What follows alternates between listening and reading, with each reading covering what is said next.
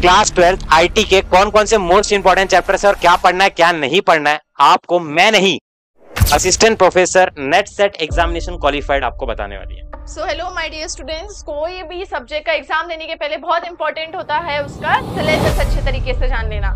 So yes, in information technology we have basically 6 chapters. So E will be marked for easy and S will be for skill based subject. तो easy chapters कौन से basically हमारे पास SEO, emerging technologies and e-commerce, ये 3 chapters are considered to be easy chapters जो आप सिर्फ और सिर्फ रीडिंग बेसिस पर कंप्लीट कर सकते हैं।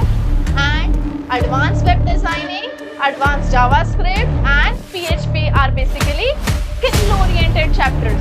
So इसका in detail content, one shot overview lectures जानने के लिए please cooperate with us and like, subscribe to Abhishek Sir Chemistry.